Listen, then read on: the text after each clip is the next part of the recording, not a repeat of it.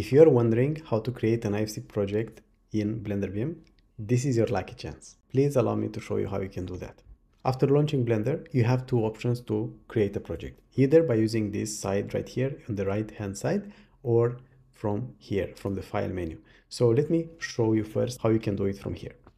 We see that we must choose some things here before we create it. You can also just click on this button right here and you will create a project with all these settings. If you want to change anything, feel free to do it. Like if you don't want to use IFC 4 schema, you can use IFC 2x3 or IFC 4x3. Now keep in mind that IFC 4x3 is not fully updated, but it's getting better. Here is the unit system. So by default it's set to metric, but if you're in the US, then you might use imperial.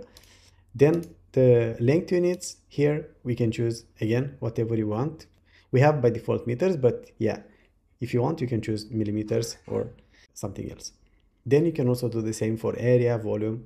And here, this is quite important actually. We have a template, and blank project means that we will not get any other elements, but we have also the other option to choose IFC 4 demo template, and this will load some elements in it that we can use in our project. What elements I'm talking about? Well, generic ones like slabs, walls, beams, columns, and so on. Few examples. So in this case, let me choose this, and then I will just click on create project. And then we have right here our project. We can see here the project structure and all the types, all the objects that are loaded from this library, like I told you. And we can see here IFC BIM type 1, B1, and B2, and so on. Now, let me show you how we can also create it from here.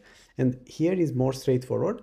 And maybe you can do that while you already have loaded a model or you are working in a model, because you will not see the menu in the right hand side anymore. You will see the details about the existing project that you have loaded or created. So here you go to File and then on New IFC project. And here you have 5 options, starting with New, Metric, in meters project, and then in millimeters, Imperial, Demo project to load this library, and Project Wizard, which will start a new IFC project in a fresh session. So let's see how this works.